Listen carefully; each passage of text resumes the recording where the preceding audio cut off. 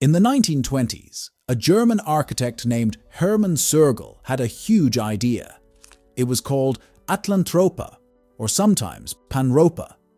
Instead of just building a dam, he wanted to create a series of massive dams in places like the Strait of Gibraltar, the Dardanelles, and the Bosporus. His goal was pretty amazing: to change the shape of continents and make new paths for people to travel. Think of it like giant gates opening up new possibilities. But why did he want to do something so wild? And could his plan have actually worked? Let's find out in today's video. Hermann Sergel noticed an issue with the world around him. Europe was becoming overpopulated. People needed more space to live, and resources like energy were becoming more important as populations grew. Sergel wanted to find a solution to these problems, and he came up with an idea that seemed crazy to some, but brilliant to others. Well, that's the Atlantropa. Sergel's concept for Atlantropa was bold.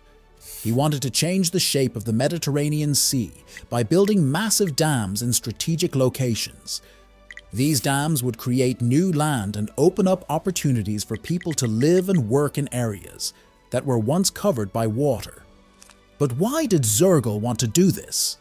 Well, he believed that by creating more space for people to live, Europe could avoid conflicts over land and resources. He also thought that if people had enough room and access to energy, they wouldn't need to fight each other. Sergel saw Atlantropa as a way to bring peace and prosperity to Europe and beyond. Interestingly, Sergel's ideas about creating more living space were similar to those of Adolf Hitler, the leader of Germany during Sergel's time. Hitler also believed in the concept of Lebensraum, or living space, for the German people. He thought that Germany needed more land to grow and thrive, and he was willing to use force to get it. While Sergel and Hitler shared some ideas about the need for more living space, they had different approaches to achieving their goals. Sergel believed in peaceful solutions and saw Atlantropa as a way to avoid conflict. He wanted to use engineering and innovation to create a better world for everyone.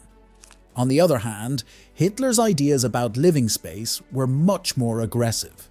He believed Germany should expand its territory by conquering other countries. Hitler's vision led to the horrors of World War II and the suffering of millions of people. Despite their differences, Sergel's ideas about Atlantropa caught the attention of some politicians and thinkers in Germany at the time. They saw his vision as a way to avoid the mistakes of the past and create a brighter future for Europe. Here are Sergel's amazing strategic concepts for Atlantropa. Building a colossal dam across the Strait of Gibraltar to separate the Mediterranean from the Atlantic Ocean. Hermann Sergel's vision for Atlantropa included constructing an enormous dam across the Strait of Gibraltar, aiming to physically separate the Mediterranean Sea from the Atlantic Ocean. This monumental barrier would effectively block the flow of Atlantic water into the Mediterranean, allowing the sea level to gradually decrease. The reduced water level would reveal vast expanses of new land, providing much-needed living space for Europe's growing population. Additionally, the dam would serve as a foundation for hydroelectric power generation, supporting the energy needs of the newly reclaimed territories and neighboring regions. Engineering marvels of Atlantropa, transforming the Mediterranean seascape through strategic dam projects. In his ambitious Atlantropa plan, Hermann Sergel proposed the construction of dams at key locations like the Dardanelles Strait and between Sicily and Tunisia. These dams were designed to isolate the Mediterranean Sea from surrounding bodies of water, contributing to the overall lowering of its water levels. By strategically placing barriers at these points, Sergel aimed to control the flow of water in and out of the Mediterranean, facilitating the gradual reduction of its surface area. This reduction would reveal additional land masses for human habitation and agricultural development, addressing the pressing need for living space and resources in Europe. Utilizing the dams for hydroelectric power generation to support the newly reclaimed land and Europe's energy needs. Hermann Sorgel envisioned the dams of Atlantropa as more than just barriers. They were to serve as engines of sustainable energy production. By harnessing the power of water flow through turbines within the dams, hydroelectric power would be generated on a massive scale. This renewable energy source would not only support the needs of the newly reclaimed land, but also contribute to fulfilling Europe's growing energy demands. With Atlantropa's focus on utilizing natural resources efficiently, hydroelectric power generation became a cornerstone of Sorgel's vision, providing a reliable and environmentally friendly solution to power Europe's burgeoning population and industries. Uniting continents, the Eurafrica vision of Atlantropa, reshaping geopolitical landscapes. Expanding beyond the boundaries of Europe, Hermann Sorgel's Atlantropa vision aimed to unite the continents of Europe and Africa into a singular entity known as Eurafrica. This ambitious endeavor involved additional dam projects and extensive infrastructure development across the regions. By bridging the geographical gap between Europe and Africa, Sorgel envisioned enhanced connectivity and collaboration, fostering economic growth and cultural exchange.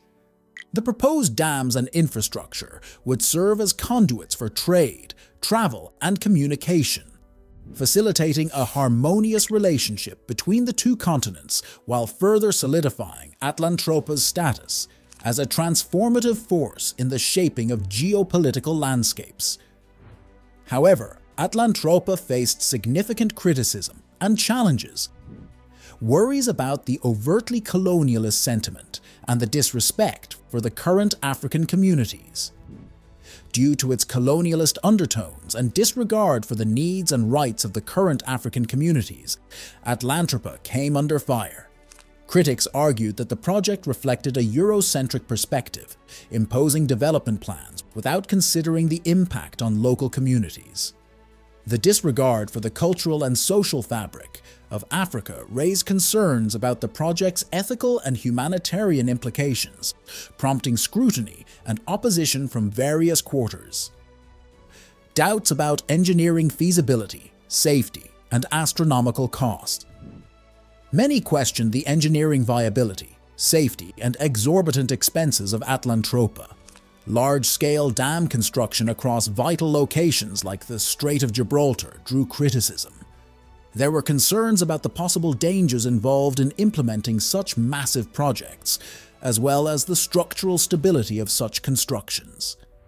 Atlantropa's estimated costs also caused some people to scratch their heads, which made them doubt the project's durability and financial viability. Lack of political will and cooperation among European countries. Despite the visionary ideas presented by Hermann Sorgel, the project failed to garner unified support from European governments. Disagreements over priorities, funding, and national interests hindered collective action and stymied progress towards realizing Atlantropa's ambitious goals. The onset of World War II. Hermann Sorgel's visionary dreams for Atlantropa were tragically overshadowed by the outbreak of World War II and his untimely death in a car accident. The chaos and devastation of the war diverted attention and resources away from his ambitious project. Sorgel's demise marked the end of his grand vision, leaving Atlantropa relegated to the realm of unfulfilled dreams and historical curiosity. In the end, Hermann Sorgel's Atlantropa project stands as a testament to human ambition and ingenuity. However, it also serves as a reminder of the complexities and challenges inherent in realizing grand visions on a global scale. Despite its visionary concept, Atlantropa faced numerous obstacles that ultimately prevented its realization. What do you think about the merits and viability of Sorgel's concept? Is it really possible for such a huge project to succeed? Share your thoughts in the comments. Thanks for watching, and we hope to see you in the upcoming video.